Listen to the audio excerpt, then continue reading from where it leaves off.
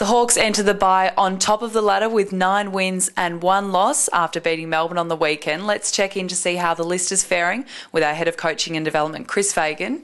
Chris, Jack Gunston was an omission from the side on the weekend. What's wrong with him? He had a slight calf injury from the Gold Coast game, and not serious, but enough to keep him out for a week. He'll be doing a running program this week, and we expect that, given that everything goes smoothly, he will be available for the Carlton game. We've noticed Brendan Whitecross has been out there doing full skill work. How far is he from making a comeback from that ACL?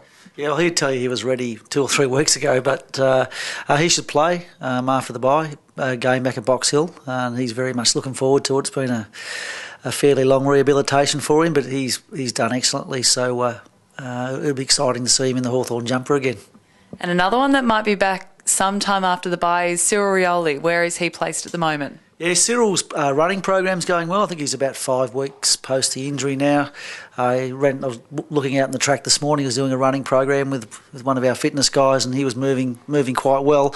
I don't think he'd be available for Carlton, but pretty soon after that, it would be our expectation based on all his scans and everything being okay. Now, it's very quiet in here. All the players have left. They're on annual leave because we have the bye. Overall, how is the list faring going into the bye? We're pretty happy with the health of our list. We've got, obviously, the boys with the long-term knees, but other than that, we're looking pretty healthy at the moment, so fingers crossed it stays that way. Thanks for your time.